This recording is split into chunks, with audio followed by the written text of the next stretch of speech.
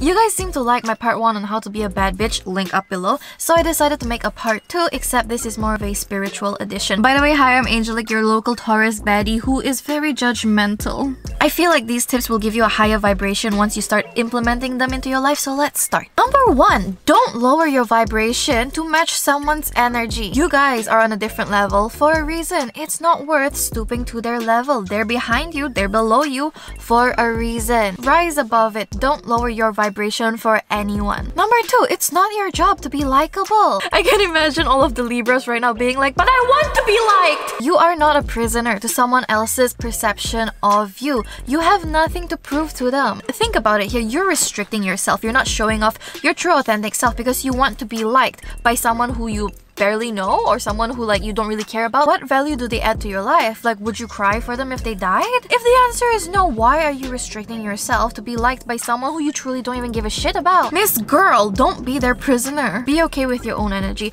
Don't focus on anyone else's energy. Even if you're alone, don't focus on anyone else's energy. Cause like it's completely possible to still be affected by someone else's energy even if you're alone. Let's say you're beefing with someone, for example. Then they're constantly on your mind. Your energy is constantly focused on them. Learn to start channeling that focus back onto you, because once you start focusing on yourself, I promise you, everything starts falling into place. The moment you choose you, everything falls into place. Stop thinking, what if that person doesn't like me? Or what is that person doing right now? Is she talking shit about me? Or like, what if they don't like me? Who cares? What do you think about you? Because I feel like that matters a lot more than what other people think of you. Be okay with your energy. Work on your energy. Focus on your energy. Also, really quickly, follow me on Instagram. Thank you!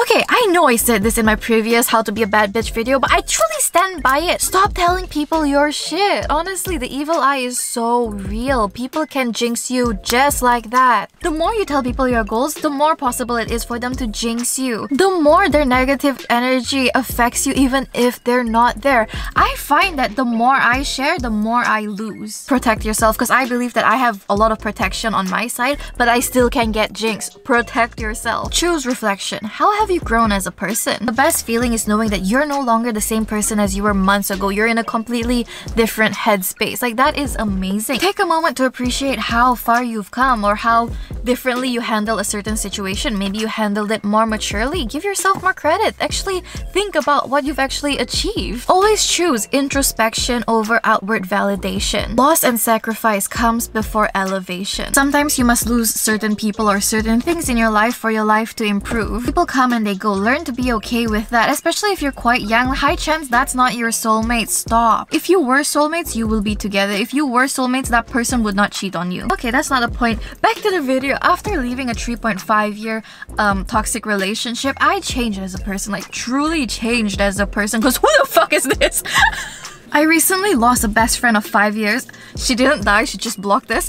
I recently lost a best friend of 5 years, and ever since her energy left us, bro, life improved drastically. You have no freaking idea. You can care for that person a lot. You could love that person, but sometimes the best thing in your life is for them to leave. You need to learn to be okay with that. No regrets over these losses, because the rewards gained is always far more precious than that person or that relationship that just didn't fall through. There's a quote that goes, never judge if a situation is good or bad until at least a year has passed. Let me elaborate. So a guy gets into a car accident. Shitty situation, yes. Bad situation, yes. He gets sent to the hospital where he meets a really attractive doctor and they fall in love. A year later, he's married to the love of his life. Looking back on his situation, the car accident was horrible. That was a bad experience. But overall, if that car accident didn't happen, then he wouldn't be beside the love of his life right now. It ended up being a blessing in disguise that drastically improved the guy's life. A year has passed and the man standing beside the love of his life can confidently say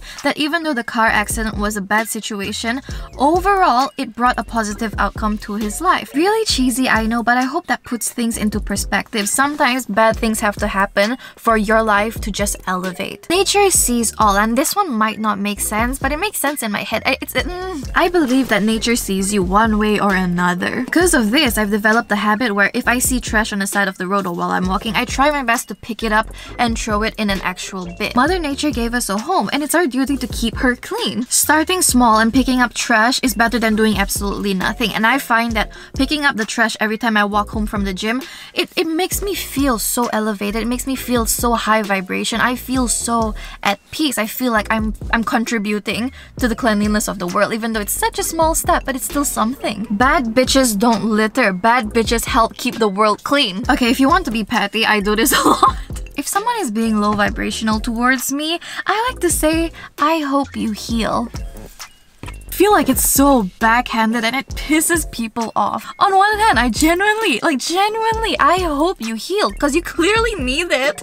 On the other hand, it feels like it's so rude for me to say that, but like, hashtag gaslight gatekeep girl boss. Don't let people with no accomplishments knock your focus off. Enough said. There you go. These are some tips or mindsets that I've incorporated in my life the past month, and I found a drastic change because I feel like I'm finally the best version of me. I'm constantly evolving. We're constantly evolving, and I'm currently the best version of me. Friendly reminder before I go, you are a lot stronger than you think you are, and you should give yourself a lot more credit. Okay, bye.